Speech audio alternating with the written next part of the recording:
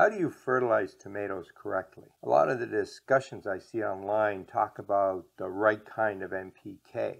What is the ratio of those three nutrients that you should use? But I very seldom see any discussion about how much of that fertilizer you should put on your plant. What are the instructions on the boxes of fertilizer? Are those instructions complete enough so you can actually follow them? And how do they compare to the advice given from professionals, people in agriculture? In this program, I'm going to answer those questions. I'm going to have a look at several commercial products that are popular products that gardeners use, and I'm going to compare them to see if they're adding the same amount of nutrients for your tomato. Then I'm going to compare that data to the expert data. For that, I'm going to use extension offices and research centers that know exactly what kind of fertilizer they should be using for agriculture. I mean, if they're trying to produce maximum yield, they must know what they're doing, right? How does that compare to commercial gardening products? Fertilizing correctly requires two bits of information: the NPK ratio and the quantity that you're going to add. Now, the tomato is the most popular food crop, and several manufacturers make so-called tomato fertilizer, but they all use a different NPK. The three products that I'm going to look at in this program are an 18-18-21, a 3-4-6, and a 3-6-4. The 18-18-21 is essentially balanced. It has the same amount of nitrogen, phosphate, and potash, which is the potassium. The 3-4-6 is relatively high in potash, and the 3-6-4 is relatively high in phosphate. How can all of these be the best fertilizer for tomatoes? There's a really important concept gardeners need to understand. When we're fertilizing, the NPK depends on the soil, not the crop. Your goal is to replace the nutrients that are missing in soil. You do not feed plants. And for that reason, there really is no such thing as tomato fertilizer. You have to match the fertilizer to your soil, not the plants. Now, in a soilless mix, one you might use for seeding tomatoes, you don't get any nutrients from the material in the mix. It's usually peat moss, coir, or maybe decomposed wood. And so there's no nutrients in that material. Even in the case where the manufacturer adds some fertilizer, the amounts are very small. So in that case, you want to add an NPK ratio that matches what plants need, which is 3-1-2. But in real soil, the right NPK depends on the soil, and every garden is different. Without a soil test, you don't know which NPK to use. If your soil is quite good and it contains a reasonable amount of organic matter, you probably have enough P and K, in which case you only have to add the nitrogen.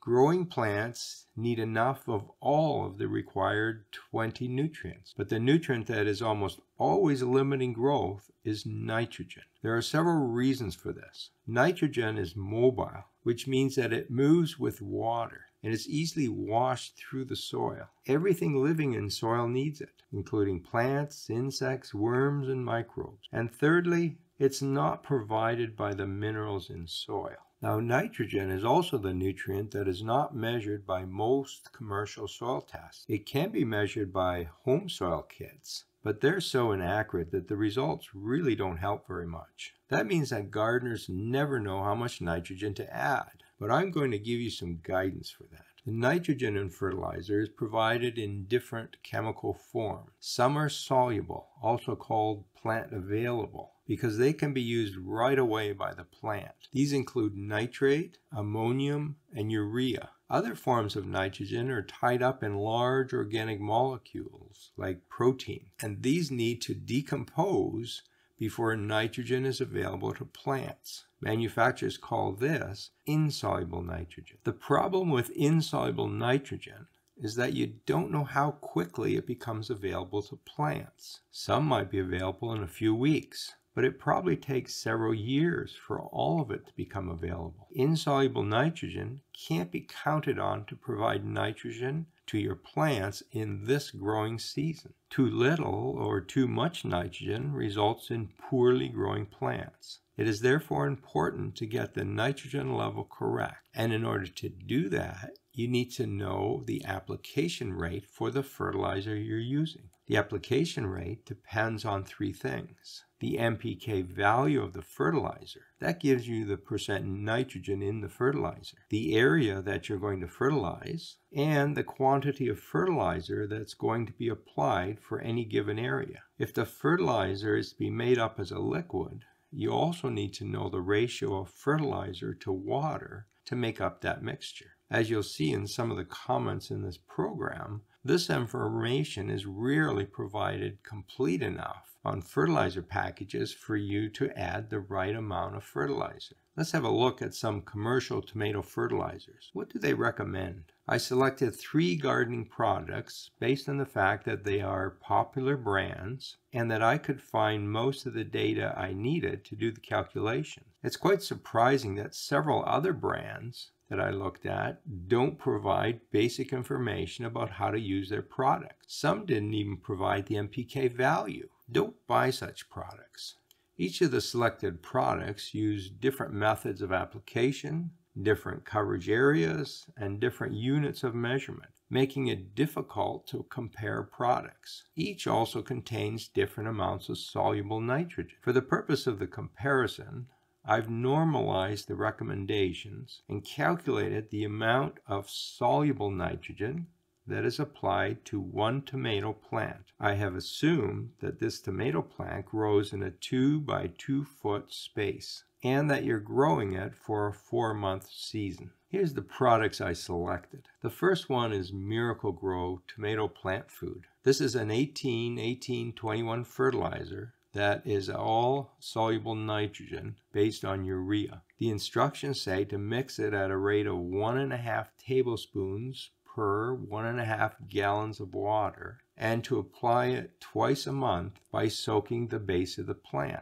That seems like a good set of instructions, but here are the issues I have. You really don't know how much to apply. Should you apply the whole 1.5 gallons for each plant? Do you use the 1.5 gallons for 10 plants? A statement like soaking the base of a plant is pretty much useless to a gardener to make sure that they're applying the right amount of nitrogen. For my calculations, I've used 0.5 gallon per tomato plant. The second product I looked at was the Burpee Organic Tomato Plus Vegetable Fertilizer. It's a granular 364 fertilizer that has 1.8% insoluble nitrogen, which means that only 1.2% of the nitrogen is available to plants. It's applied at 1/2 cup per 10 square feet for bedding plants and 1 1/3 cup per 10-foot row for established vegetable garden. A cup is equal to about 1/2 pound.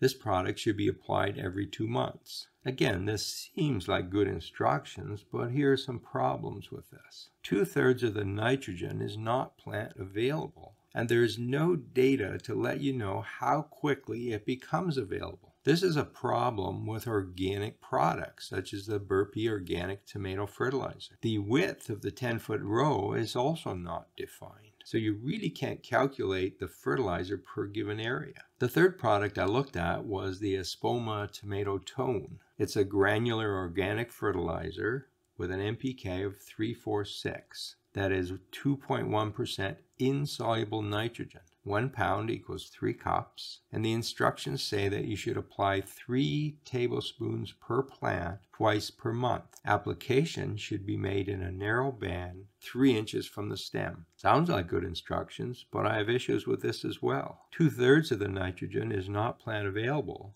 and there is no data to let you know how quickly it will become available. This is a problem with organic products. The instructions say to apply the fertilizer 3 inches from the stem. The problem is that the feeder roots for tomato plants are not right beside the stem. You really should be providing this fertilizer farther away from the plant. I went through and calculated the amount of nitrogen that's added to plants for each of these 3 products. Miracle-Gro and Burpee apply about 1 gram per plant, while Espoma only applies 0.3 grams per plant. So there's quite a variation between these manufacturers. The total amount of nitrogen added for each product was about the same, around 7 grams per plant. The synthetic fertilizer Miracle-Gro adds this amount in the form of soluble nitrogen so that it is immediately available to plants. The organic fertilizers add the nitrogen as insoluble nitrogen. If these materials are similar to compost, the insoluble nitrogen will be released slowly over the next 5 years. That doesn't help this year's crop. So the organic products are adding less nitrogen to the plants than the synthetic fertilizer. If the soil is low in nitrogen and organic matter, as is the case for many new gardens, the plants are probably under-fertilized and need to rely on the applied fertilizer for all of their nitrogen needs. This means organic fertilizers need to be applied in higher amounts than are recommended on the package. Now, in a mature garden that has lots of organic matter, plants will get some of their nitrogen from the soil and the rest from fertilizer. Organic fertilizer can be used in this case.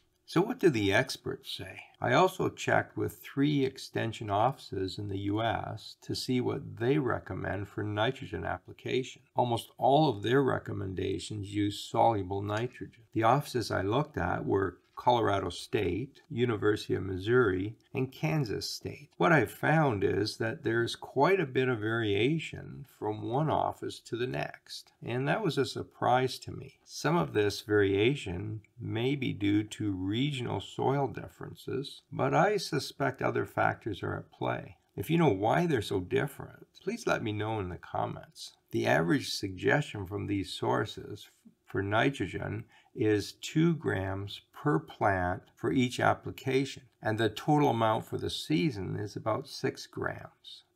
The science of applying nitrogen is certainly well studied for agriculture, but we're still fine-tuning that system. A study in 2006 looked at increasing yields of tomatoes by applying more nitrogen, and that study was done in Ontario. And it found that application rates of 200 pounds per acre or 8 grams per plant produced the best yields. This value is 2 to 3 times higher than the recommendation at that time. It is also higher than the recommendation that the 3 extension offices gave. Now, how do the extension offices compare to commercial products? The extension offices are starting plants off with 3 times as much nitrogen as the commercial products, with the total seasonal amount being 50% higher. Now, in a soilless mix like peat moss, the extension offices recommend a value of 200 parts per million, and that's about twice what most fertilizer manufacturers recommend for gardeners. So to summarize this, commercial rates are much lower than agricultural rates. On a season basis, they're half as much. And when it comes to fertilizing newly planted tomatoes, commercial rates are about 1/3 of what the experts recommend. Why is there such a difference? I suspect there are a couple of reasons. Gardeners tend to over-fertilize, and they don't measure very accurately. By recommending a lower rate, the fertilizer is less likely to harm the plants. Gardeners are also less interested in maximizing yield. 1 less tomato per plant won't make much difference in a backyard and will hardly be noticed by gardeners, but that is very significant on a 50-acre farm. There's another key difference between gardeners and agriculture. Gardeners use a lot more organic material to amend soil, which in turn increases the amount of available nitrogen. That means less fertilizer needs to be applied to provide a good level of nitrogen. If you're careful about measuring fertilizer, you can add more than the box suggests, provided you have not already added a lot of organic material. This would be of value to new gardeners starting a new garden bed, but as the soil improves over time, you don't really need higher levels of nitrogen. If you're finding your plants aren't producing very well, try increasing the amount of nitrogen. Now, what about fertilizing other crops? Now, each crop is a little bit different, but for backyard gardeners, you really don't have to worry about the differences. Even many tomato fertilizers mention other crops right on the label. Use the tomato fertilizer for all of your crops. Remember, there is no such thing as a tomato fertilizer. Do you have questions about fertilizer? What does that NPK really mean? Should you be using a balanced fertilizer like a 10-10-10? I have a whole series of videos that answer all kinds of questions about fertilizing your garden and they're available in this list right here. Happy gardening.